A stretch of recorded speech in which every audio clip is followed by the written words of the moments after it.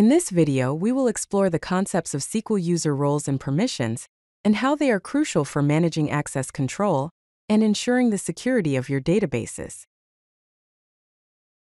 Let's discuss why database security is of utmost importance.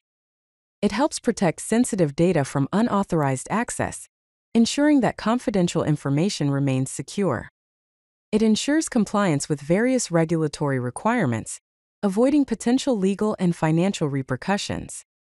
Strong security measures can prevent costly data breaches and the risk of data loss, maintaining the integrity and confidentiality of your data.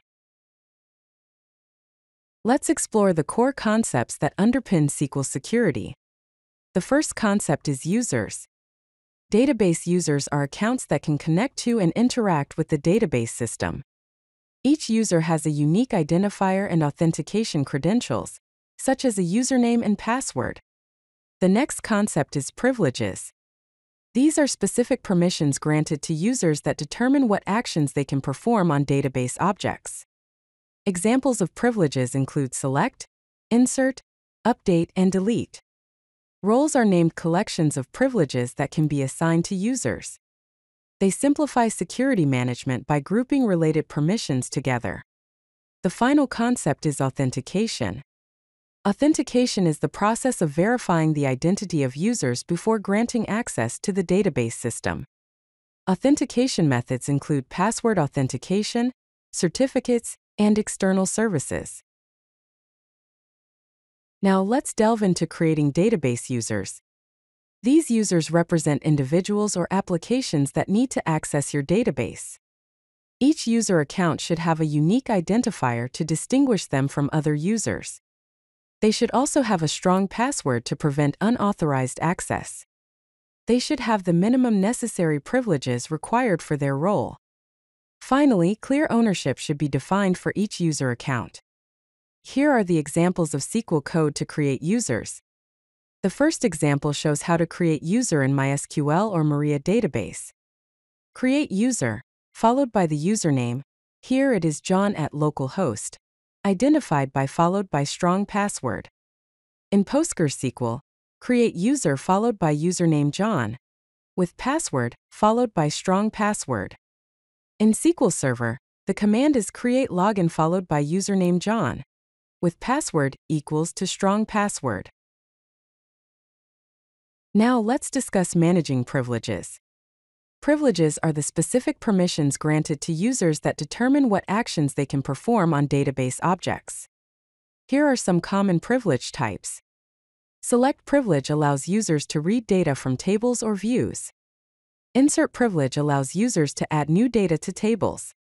Update privilege allows users to modify existing data in tables. Delete privilege allows users to remove data from tables. Execute privilege allows users to run stored procedures or functions.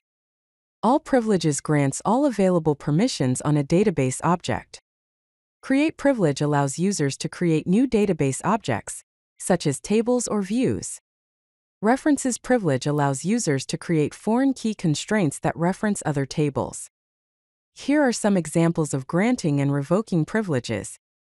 To grant, select, insert and update privilege on the employees table to the user HR_manager. The SQL code is grant select, insert, update on employees to HR_manager at localhost. To grant select on the employee ID, name and department from employees table to reporting user.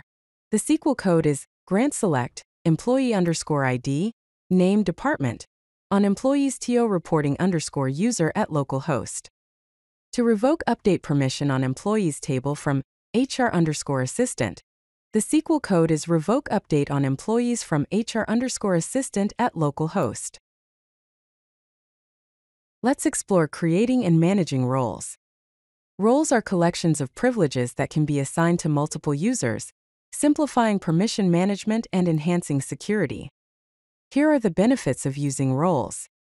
It simplifies privilege management by grouping related permissions together. It enforces the principle of least privilege by granting users only the necessary permissions. It facilitates access control auditing by providing a clear overview of who has access to what. It standardizes access across similar users by assigning them to the same role. Here are some example SQL code for role management. To create a role, the SQL code is create role reporting _ role. To grant select privilege on the sales data table to the reporting role, the SQL code is grant select on sales _ data to reporting _ role.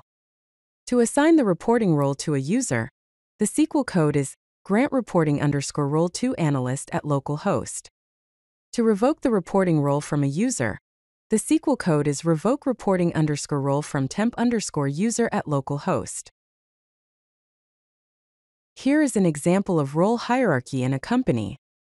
On the top, we have database admin. They have all the privileges. Then we have the developer role and DBA role at the mid-level. The developer role can have junior dev and senior dev, each having limited and extended privileges respectively. DBA roles can have DBA read-only and DBA read-write having monitoring and configuration access respectively. At the bottom, we have a guest user with public data access only. Let's discuss row-level security.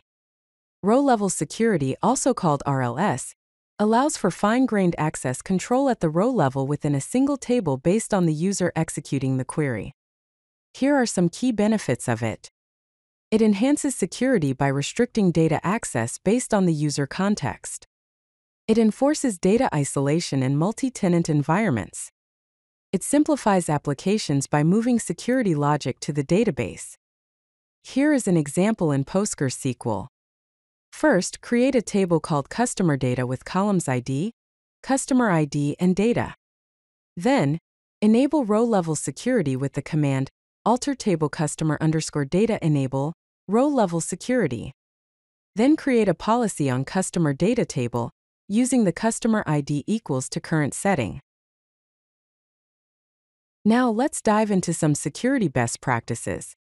First is principle of least privilege. Grant users only the permissions they need to perform their job functions.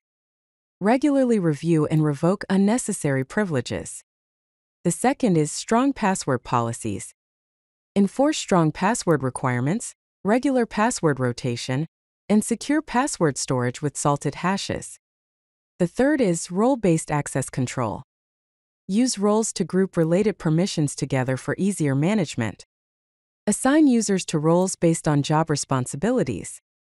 The fourth is regular security audits. Periodically review user accounts, roles, and permissions.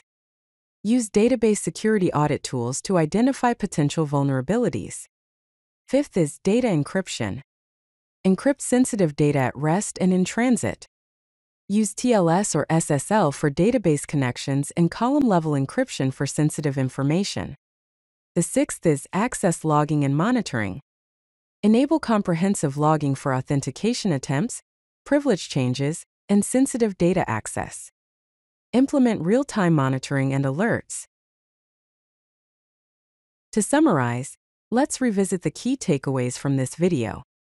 User management involves creating specific user accounts for different access needs with strong authentication.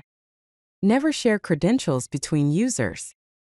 The principle of least privilege dictates that you should grant only the minimum permissions necessary for users to perform their required tasks. Regularly review and adjust as needed. Role-based access control. Implement roles to simplify permission management, improve security, and ensure consistent access control across similar users. Regular auditing includes implementing comprehensive logging of database access and changes. Perform regular security audits to identify and address vulnerabilities. Effective database security is a continuous process that evolves with your organization's needs. If you like this video, hit that like button and don't forget to subscribe.